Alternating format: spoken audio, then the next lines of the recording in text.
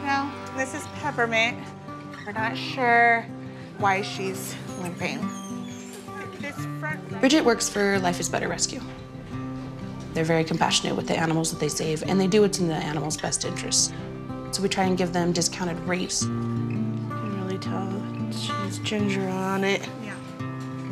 How could anyone be mean to you?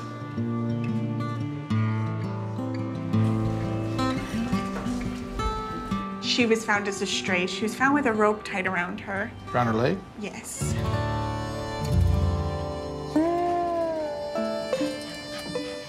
The lower part of the leg up to her elbow feels pretty normal. Right above her elbow, it seems to be pretty hard and swollen. There's a real callus right in the middle of the humerus bone. Anytime it's this big and hard, you're kind of suspicious that there's an old fracture there. The thickness and the hardness of the scar tissue tells me Peppermint's been in a lot of discomfort for quite some time. This needs to be fixed. It's only gonna get worse with time. We'll get her back and get an x-ray on her and find out what's going on. Great. Christine, you want to poke her for me? It's very common for us to sedate patients that have a suspected fracture. That way we don't hurt them at all and we're able to get the shot that we need. Good girl.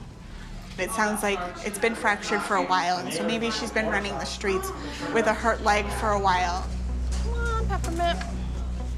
Sleepy puppy.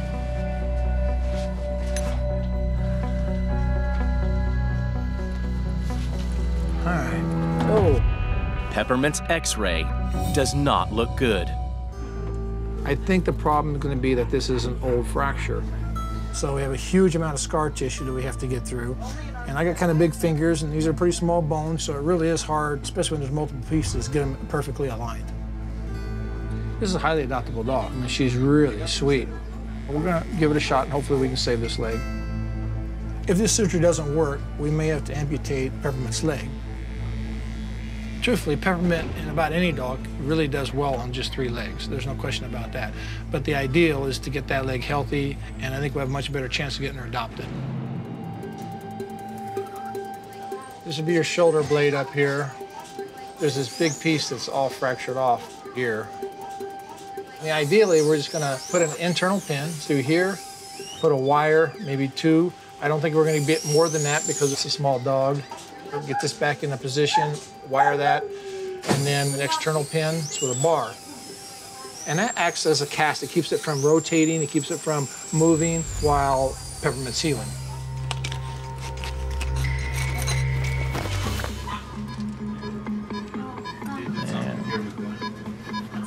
The scar tissue is really thick right there. Oh, I can't even get to the bone. It's just hard as a rock. The body wants to put this back together, and if it can't get bone to bone, it'll fill it in with fibroconnective tissue or scar tissue, essentially.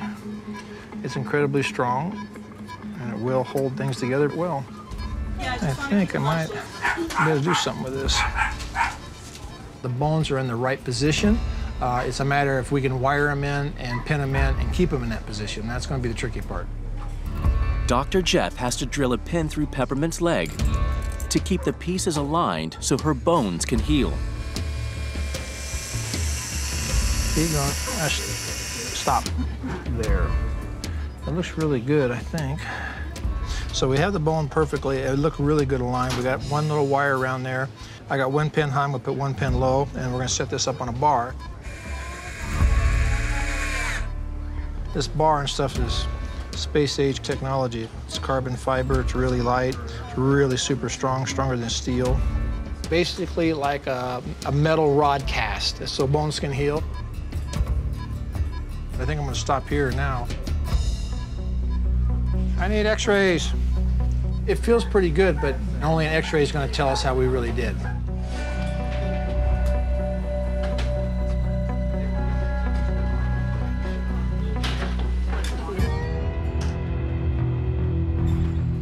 I need to go back and drive that IM pin in a little deeper and add some wire to keep the lower pieces of bone in place. The pin hasn't gone in deep enough to keep the bones from moving. Man, it sucks. That sucks. Well, it's not as right as I want it to be. Going back in on Peppermint is definitely what's in the best interest for her. Dr. Jeff has been working on Peppermint's shattered leg for 3 hours. That is beautiful. The wire is around that piece. Man, that's beautiful looking. I really like the x-ray, okay? The wire is where it should be, so I really think it's gonna heal.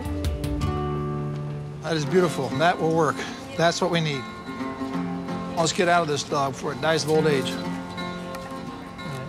Well, she's far from out of the woods. And just because we got this done doesn't mean she's gonna walk. Peppermint's doing wonderful. She's recovering very well from her surgery. I'm glad we were able to save her leg, and she's just a happy-go-lucky dog. Cases like Peppermint's cost a lot of money for the clinic. We're barely breaking even at this point. A few weeks after her surgery, Peppermint is one step closer to a full recovery. Peppermint's here to get her pins out today. Bye, Peppermint. You good girl. Come on, sweetie. Pull the sutures, clean that up, and then put a side sprout on. Peppermint had an older fracture with lots of pieces, and it was really tough to get that fracture lined up.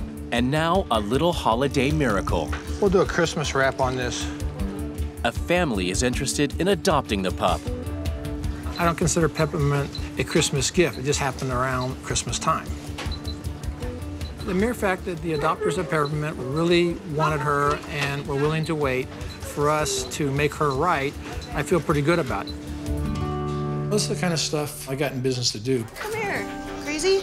Peppermint has been through a heck of a lot. Abandoned with a broken leg, 3-hour surgery, and she's been a trooper all the way along. And now she's gonna end up in a really cool household. This is about as good as it gets.